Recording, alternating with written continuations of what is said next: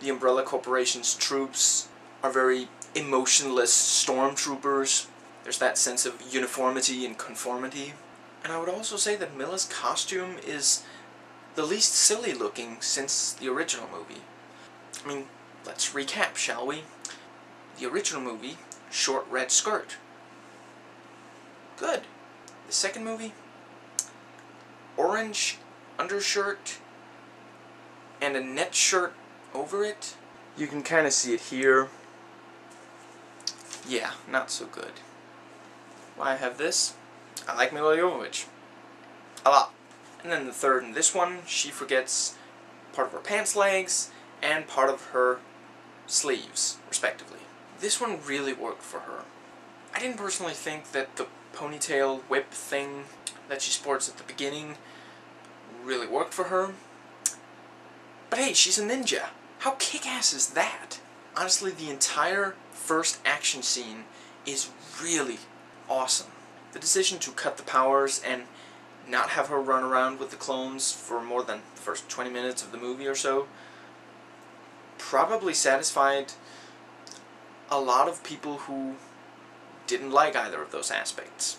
As far as the clones go, it didn't really get me that excited about a fourth movie when I saw them in the third movie. I mean, I get that some people think this is simple math, you know, one super person is really good, automatically 100 of them or however many is 100 times as good, but it's just not that simple. When there is one very powerful being and everyone around is a mere mortal,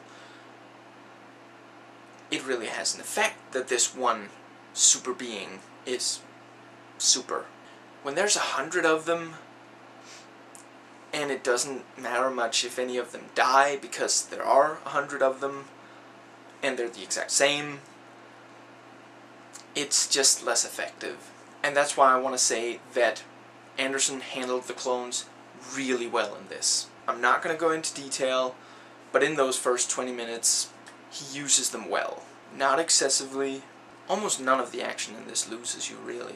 Now, as for her losing her powers, it is kind of silly how each movie she just gets more and more powerful. And while it both makes sense and disappoints that she now loses them, especially after using them so very little, with that said, there is at least one badass use of them in this. It actually winds up not making that much of an impact. She's still super chick. She can still survive what she really shouldn't be able to.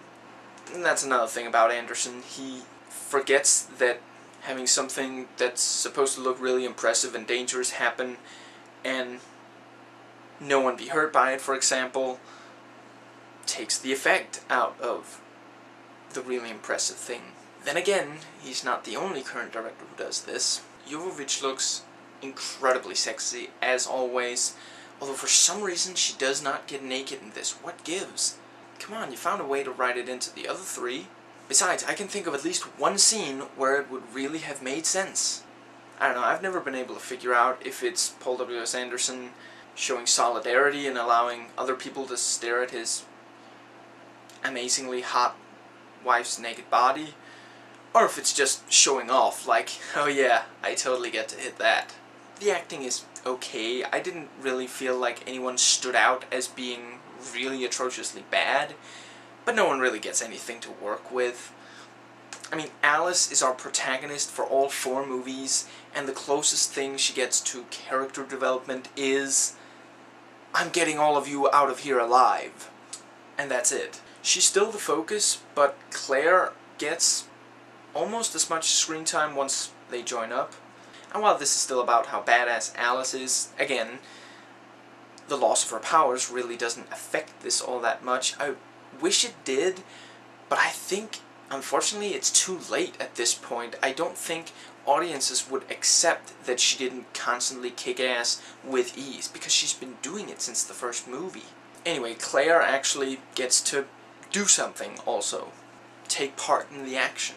As far as the action goes, there is some awkward posing, and Anderson has yet to learn that slow motion does not automatically make everything better. Like, you have to limit your use of it somewhat, and you have to make good choices for what you want to slow down. I mean, John Woo uses a ton of slow motion, but look at the choices of shots and sequences in slow motion. The characters are also considerably less obnoxious than the first three. Well, the second and the third movie, more like. The first one really didn't have any obnoxious ones, and this one doesn't either. Unfortunately, they also don't stand out all that much. And we of course don't care what happens to them because they just barely have names, much less personalities.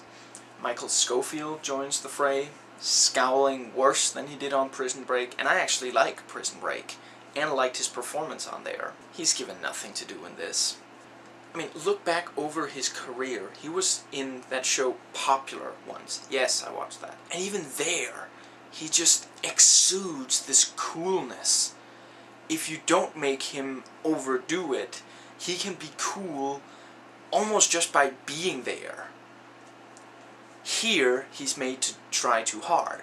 Then there's the fact that Wesker talks and moves basically like Agent Smith, and that's not even the only thing they get very clearly and very directly from the Matrix trilogy. You may have seen in the trailer that shot that's just like Trinity. That actually does make more sense in this movie, though. Oh, and Sienna Guillory, I hope I didn't butcher that name completely, as Jill only has a cameo. As you may remember, Extinction was basically one long setup to this movie. Does it live up to that? Not story-wise. I mean, they follow up on the ending, but a lot of people are going to be disappointed with how they do that.